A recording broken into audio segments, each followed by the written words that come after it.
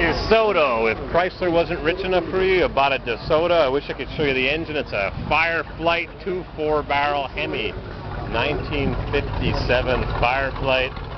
And the guy found it, and it was in rough shape, and it's loaded, and it's beautifully restored, and it rumbles right out from the bumper. Fireflyte HEMI with blue dots. Push button automatic. Automatic transmission right there. Oh boy. What a color. 1957. DeSoto Fireflyte. And the guy drives it. This is no trailer queen. 57 Chevy. Two-door hardtop. We got Oldsmobile. No, it's a Pontiac. No, it's a Buick. Boy, what do I know? 1958 Buick. Looks just like a Chevy body. Chevy roofline, but it's a Buick. Chrome and miles and miles of chrome. And it's a beautiful Buick. And another Buick. 55 Buick. 3 portholes, wire wheels. Oh, they're lined up, and you just don't know which way to look. All these beautiful old cars. I think I like the DeSoto the best.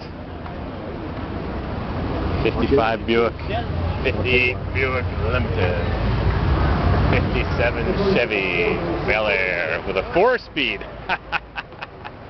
Oh boy, what a sleeper. You never know it. Bel Air. 57.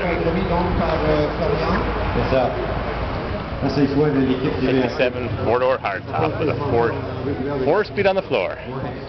And we got 62 Corvettes and 66s. Beautiful. What a bunch of beauties. Trans Am 6.6 liter. I remember when these cars were new.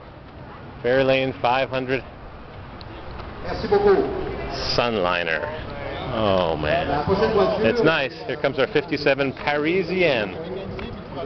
It's a Canadian model. You'd think it's a Bonneville, but it's not. It's a 58 creaky Parisienne. Right there. Rocket ship. Rumble, rumble.